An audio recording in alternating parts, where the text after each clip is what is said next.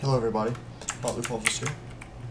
Today I'm going to be doing a video on the Flak guns and Gates of Hell for Germany.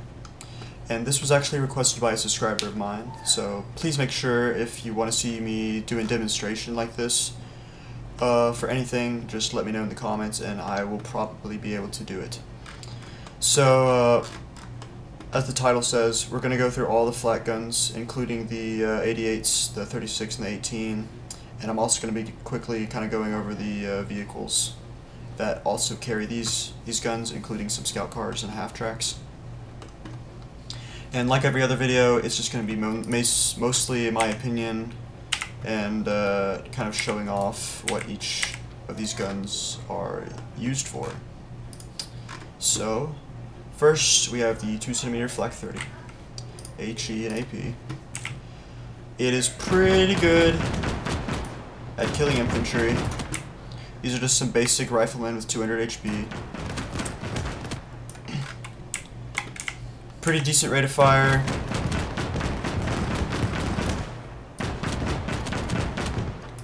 Obviously, the HE is good at killing those groups of infantry, especially in Conquest. This is the first gun you unlock for the Flak guns in Conquest to get any of these, so this is the first gun you have to research. It has AP. That's not bad. It's honestly good at mainly just killing scout cars and light tanks like BA-20s and BA-10s and BT-2s. It has a little bit more trouble with BT-2s because of the sloped armor and weird angles that BT-2 has, but it can get the turret pretty quickly. It can also penetrate T-26s through the front plate and the bottom plate in the turret. So it's pretty good against those light tanks, but it's not going to be doing much more than that. But I'm going to go ahead and tell you right now, I don't even use this gun because this is one research point after this gun, and it's better in pretty much every way. And I'm going to show you why right now. Just way better rate of fire, and you get a gun shield, so you don't have to worry about riflemen just absolutely obliterating your gunner. The gun shield is very, very useful, as you can see. It's the same gun, just better rate of fire. It has the exact same range, by the way. I've updated my range indicators to these little bright yellow markers. They have about 150 range each. And the AP values are obviously going to be the same. It's effective against scout cars, light tanks, half-tracks. All that stuff is going to be pretty easy to kill with this thing. Overall, I would just say go for the 38 instead of 30. It's just better if you're looking for something on defense, especially. Also, I'd like to mention T-35s. It can pin them on the turret and the bottom plate, so just be mindful of that. They're really good against light tanks and infantry. Alright, let's move on to the 3.7cm Flak 37. Obviously, it's better HE and it's better AP with a lower rate of fire and better accuracy. It pretty much does the same amount of damage as these 2cm due to the HE being better, but it's more accurate, so it's a little bit more effective. I believe you only get 12. You get 12 per magazine. The reload's pretty fast, not much to worry about. The rate of fire is a lot slower. AP is a little better. BT-7. Obviously, T-34. Don't expect too much out of it. Light tanks, like the T-40, it can pin them. T-26s, it can pin them. T-35s, it can pin. Su-76s, tank destroyers, obviously. Everything except T-34s and KVs, basically. this thing can take care of with its AP. And it has better accuracy, so it's overall better at killing tanks compared to these two. That's probably pretty obvious. As you can see, it's just the aiming circle stays small. Doesn't get bigger as you fire compared to the 2 centimeters. So it's great at killing tanks. And there goes one right now. Alright, the 5 centimeter. It's one of my favorite flak guns in the game. And that is because it shoots a 5 centimeter round at a really fast rate of fire. You only get 5, but hey. You only need 5. The reload's not that bad either. This thing absolutely slings HE across the battlefield. It has a better range by 10, as you can see here. 10 more than the 2 centimeters. It has the same range as the 3.7 centimeter. No different. It has AP, HE, so it's really good at killing tanks. Yes, you can pin the bottom plate of a T-34, and you can pin the turret. Accuracy with AP, about like that. The aiming circle does get larger as you shoot, though. So, the accuracy, but not very much. I mean, like, come on. Not very much at all. So, it's still really accurate. It's amazing at killing infantry. It's amazing at killing tanks. Overall, this thing's really fun. I don't know anyone that doesn't like this thing. Alright, let's move on to the Flak 88s. The 18 and 36, I'm going to go ahead and tell you right now that they are the same gun, except this one packs itself up faster than the 18. Because the 18 has to turn its turret all the way around towards the back every time it sets up. The Flak 36 does not have to do that. They're really good at killing tanks.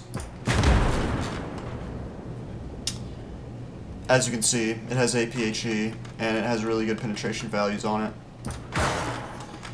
It has a max range of, as you can see here, around 210. So compare that to the 270 that you get, wait, what? Yeah, about the 260 you get with the 5 centimeter. You're getting a lot more range out of these things. Obviously, they're not really the same. They're not auto cannons like the others, but they're still flak guns, so I had to include them. But yeah, they're really good at killing infantry, killing tanks. Their high velocity projectile makes them a little hard to aim at infantry, but if you can hit them, the HE is really, really good.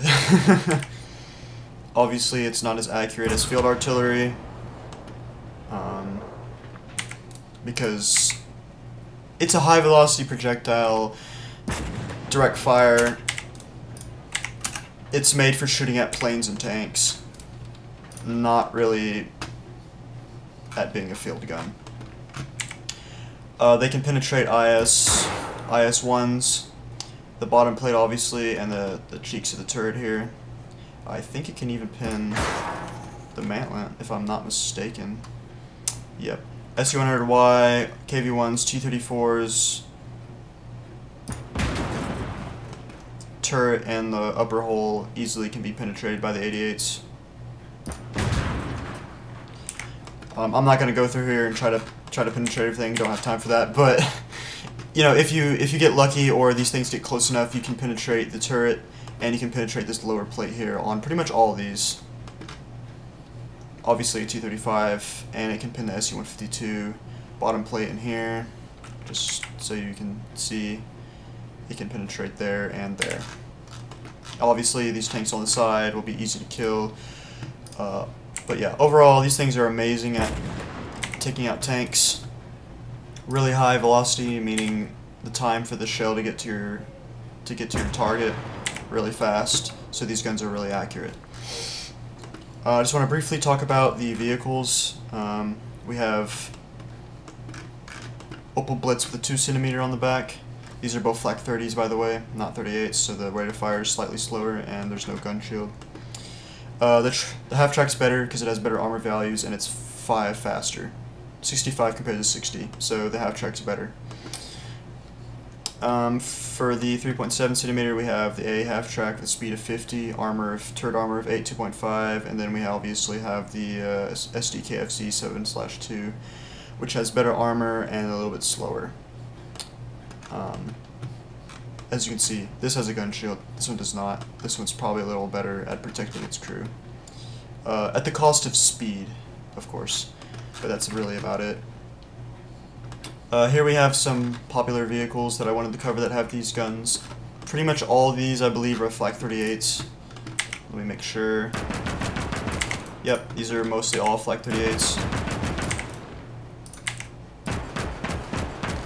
Except this one, the 231, I believe, is an even slower rate of fire. So it's a little bit slower, but I believe the accuracy, from what I can see, is way better, which is kind of interesting. I just wanted to point that out. Then obviously we have the armored car.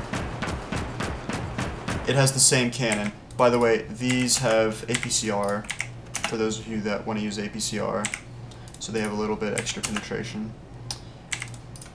This one, all four of these I believe have APCR, which is interesting. These two have high rate of fire, these have slow rate of fire, but a little bit better accuracy. The range is, I believe, the same as the normal Flak guns, no different. And half track, speed of 60, 234/1, 80, so it's really fast. And then obviously the 231 is super fast, 85. And then the armored car 222 Model A is 70. So these are just really fun for driving around the map really fast. You know, if you want to flank your enemy in a multiplayer match, you can really annoy them with these things. You can also get these kind of things. They're a little quicker to move around the battlefield than these, unless you want to tow these guys around, which these guys all do tow, by the way. So trucks can tow them pretty easily. Don't run away from me. So yeah, these are all towable by Opel Blitzes and half tracks and such. Even the AA trucks themselves can tow them. So double the firepower, am I right? But yeah, so let's just quickly going over each of these. Hope you guys enjoyed. Like I said, this was requested by subscribers, so if you guys want to see anything else, just please leave a comment and let me know what you want to see, and I will try my best to do that. I will be unavailable for about a week, so I won't be able to do it till next week, but hopefully next week I'll be able to do those things. So hope you guys enjoyed. Feel free to leave a like, subscribe, and I will see you guys in the next video.